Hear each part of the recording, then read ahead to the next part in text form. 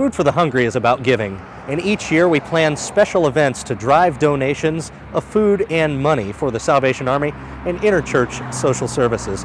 This year, we tried something very brave, a Beatles Chautauqua right here at Memorial Theater, the Fab Four on this stage.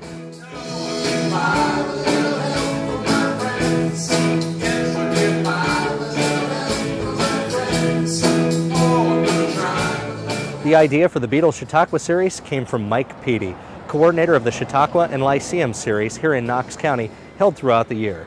First of all, is finding a left-handed bass player who I happen to be. That was a good thing because it's tough finding left-handed bass players. But I knew these gentlemen who are very musical-minded. They have the abilities, especially when we added Adam Taylor as Eric Clapton. It really opened up the types of songs that we can do. It's just one of these things that I think God fated us, if you will. He says, you guys have got to get together to do this. And so we just naturally fell together, and it was a great process of putting it together. It started with a proposal to play 2 songs. 2 became 22 songs as I stepped into the role of Eric Clapton, a special guest to the Beatles as they reunited in the mid-1970s for this special show. And it was really an enjoyable evening for me overall. Clapton's always been one of my idols. Of course, getting to do Beatles material, also something I've always dreamed of doing, and fortunately this year, the guys asked me to be a part of it and got to play the guitar solo to While My Guitar Gently Weeps. What's not to love about that?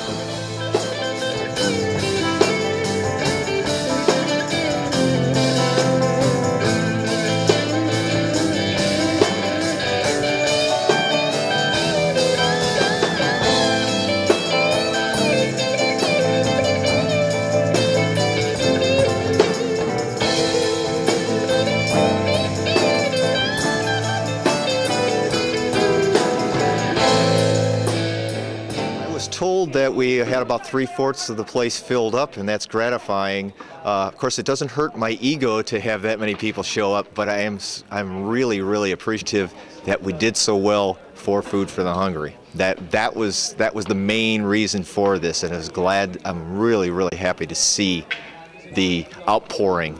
I think this is just a real good kickoff to the season for Food for the Hungry.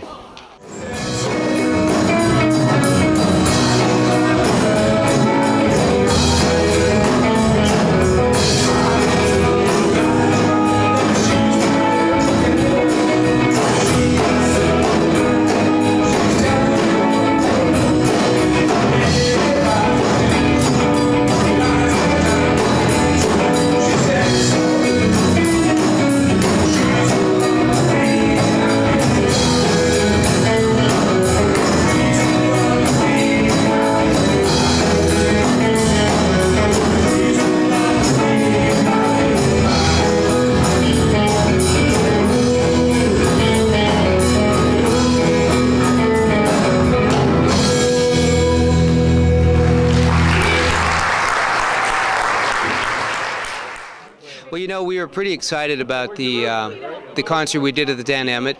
That really went well. We were surprised by the attendance and the attention. So we thought, you know, we had a lot of momentum going into it. Mike and I had been working together with doing the Beatle thing, and we decided that we should you know, parlay this into something bigger and something more community focused. And we knew that Food for the Hungry was coming up.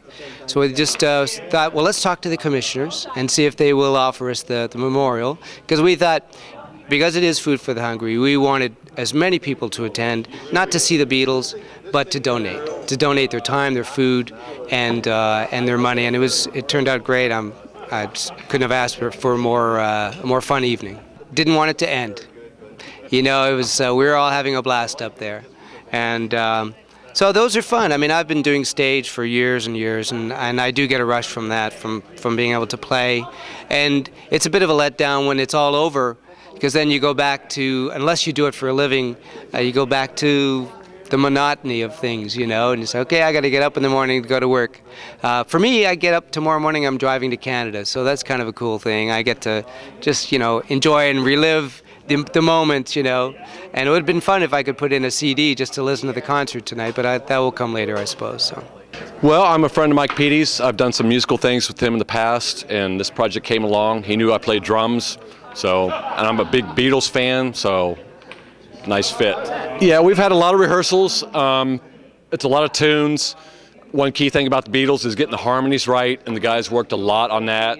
We tried a lot of different songs. Some of them didn't quite work out, so we dropped them, tried to concentrate on what worked best, and that's kind of what you got tonight. We also got reaction to the show from Food for the Hungry Drive Coordinator Sandy Roten. I'm really excited. The whole bottom floor is full. Part of the top floor is full. I'm just excited at the turnout, and people came in droves with bags of food. We filled 6 carts to overflowing, and I'm just excited at their support of Food for the Hungry and have some good entertainment in the meantime. The admission price was 1 can of food, so we weren't asking for a lot, but people just gave so much more. I think it just makes them feel special to have something that they can just freely come to, and I think it must have motivated them to give. We had a lot of people gave donations too. I'm really excited, monetary donations. Doing it for Food for the Hungry and realized the momentum we could build just to kick it off. We were glad they were receptive to the idea, and we're just pleased where it got to. The Beatles! Oh, you come out on stage and the curtain opens, and you see so many people turning out to support such a great cause. The energy was really phenomenal. And just playing with these 4 excellent musicians is just a high for me. I've checked some things off the bucket list this year, and this is one of those things that I've really enjoyed doing, and I hope we get the opportunity to perform together again. And really, as a part of supporting a cause like this again would be phenomenal. But this crowd was terrific, and I can't wait to do it again. I don't know how we'll follow it up next year now.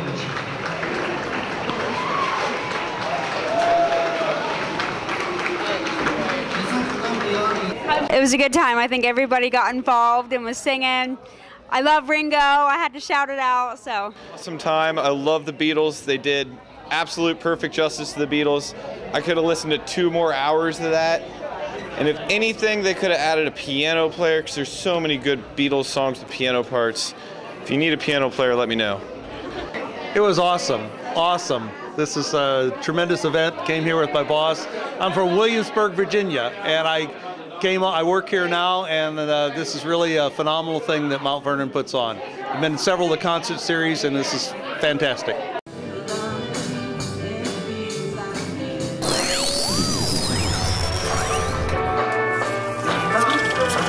Yes, this is Ringo, and I would encourage anybody listening to give from your heart to those in need. It's the right thing to do.